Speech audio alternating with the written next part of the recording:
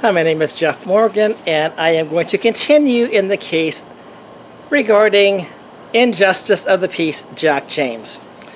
So after I filed my complaint with the State Commission on Judicial Conduct, I thought perhaps really injustice of the peace, Jack James, is not unjust. Maybe he's just incompetent. Maybe he just didn't know what his duties were.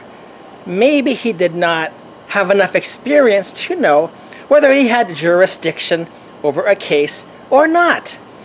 Maybe it was just his chief administrative assistant, Kim Raulston, who knew all of these things, and maybe it was Kim Raulston's fault that she did not educate Injustice Jack James on his duties and what it meant to have jurisdiction and what filing within the statute of limitations meant.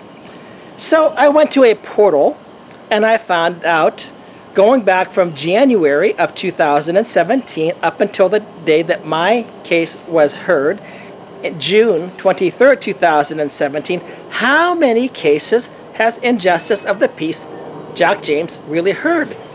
If he's incompetent, that's a whole different story. I could call him Incompetence of the Peace Jack James instead of Injustice of the Peace Jack James.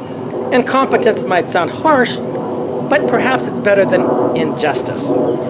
Anyway, I did the search, and it turned out that Jack James had 137 cases appear before him. 60 of them were disposed, 38 of them were dismissed. So much for the theory of incompetence. I doubt that in every single one of the 137 cases, he had to ask the plaintiff or the defendant, do I have jurisdiction in your case? I mean, I'm in Precinct 1 Rockwell. Have you filed within the statute of limitations? Injustice of the Peace, Jack James, heard and or resolved 137 cases. So I don't think it's a matter of incompetence. I stick with my original description of Jack James. He is not Incompetence of the Peace Jack James. He is Injustice of the Peace Jack James. And his case was taken before the State Commission on Judicial Conduct.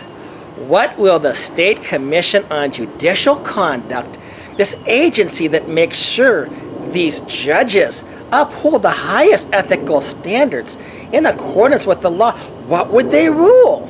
Of course they would say, Injustice Jack James, you're wrong. They would rebuke him. They would give him extra training. They would do something.